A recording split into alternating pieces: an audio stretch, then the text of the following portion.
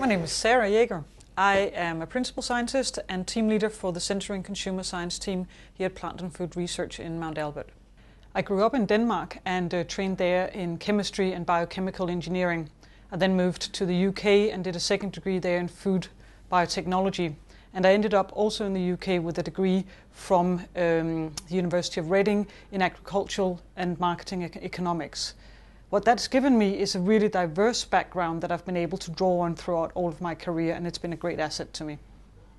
At the moment I'm working on an edited volume about consumer-led product development. It's targeted for the industry and gives them some of our insights and understandings about how to do this difficult task more successfully in the business environment. It integrates our approaches with sensory science, with consumer research, and integrates all we're doing in our facilities here at Mount Albert.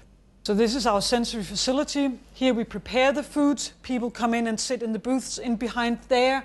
They taste the products that we're working on, apples, kiwi fruit, wine. They tell us what they taste like, smell like, or how much they like them. And we use these information together to guide new product developments, making products better for industry.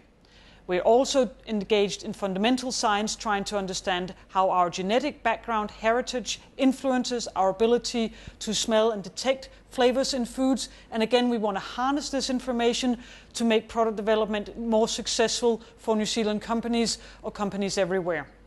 One of the things I really like about my job is the opportunity to work with younger talented researchers, helping them advance in their careers. Like I was very fortunate to have strong mentors that helped me earlier on in my careers. And it's just great working with people here or anywhere else and see how they grow as scientists. And together we're making new discoveries and advancing knowledge. I simply just love that.